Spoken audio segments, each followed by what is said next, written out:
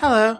I know I promised I would return to a regular schedule today, but the more I thought about my script for the Black House, the more I realized that I had some important things to say on it that really wouldn't fit into the questions and answers format. So, I'm going to put it all together on Tuesday, and as for right now, I will present the Black House lore reading in its entirety with newly remastered audio, as well as where to find them, and any other notes.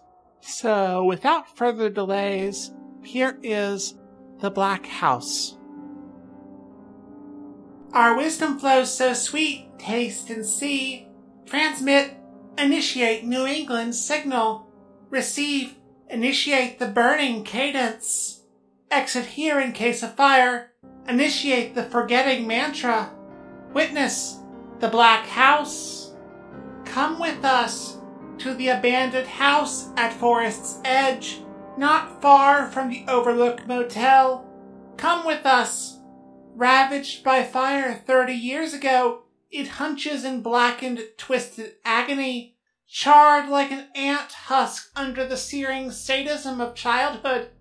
The house is quiet, an ugly aftermath, but we can read the writing of scars. Initiate the trauma cadence. A bad thing happened here. Do you see what we see? Fire burns away so many guilts, but the ashes remain. Do you see what we see? No one goes to the Black House. Kingsmouth still feels the guilt, and the guilt has a name. Have you heard the story of Carrie Killian's sweetling? She came to Kingsmouth and built the house in 1974. She worked from home, offering consultation and help through pagan practices. In those days, everyone liked her. Malefactor detected. There, in the pattern of the ashes. Eye and pyramid. Do you see what we see? Carrie Killian was no fraud, but an independent practitioner of magical arts. This concerned the Illuminati. They did not like the way she observed the Innsmouth Academy. Fire is a powerful tool. Your first technology, sweetling. There were meetings in darkened rooms. It only takes a spark. Conniving lips manufactured rumors and planted them in small-town ears. Fire spreads. She's a bad influence on our children. Bad will and bad mouthing, and Carrie Killian suffered on, still offering her services to the hypocrites who asked her for help with one face and spoke ill of her with another. Fire can get out of control. Rumor-mongering became ostracizing. Fraud became freak, became devil worshipper. That handsome house became that den of evil. A shrieking primate finally gets the courage to poke the curiosity before running back up the tree, and soon all the talking monkeys are grabbing sticks. Sometimes fuel gets spilt on the fire. In 1987, several guests disappeared from the Overlook Motel.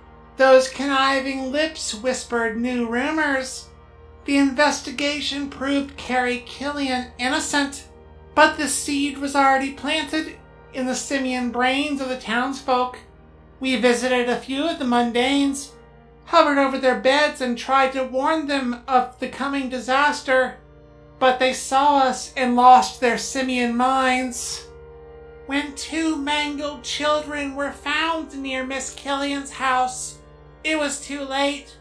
The torches, the mob, the intent to frighten away, warped by the compiling misunderstandings, the roar of fire out of control, the screams of a woman, the shocked silence of a mob that sees hell reflected in the flames. Guilt distills into stories until it is palatable. A story formed in every mouth by the time the fire died. House was already on fire when we got there, and she was at the window cackling. mumbles a man over his drink. The city council arranged a quick funeral. No mourners showed. Carrie Killian was cremated and buried beneath a cheap gravestone. The Black House still stands. No one wants to tear it down. No one wants to pick at the scab of their guilt. They cover it up with stories of wicked witchcraft.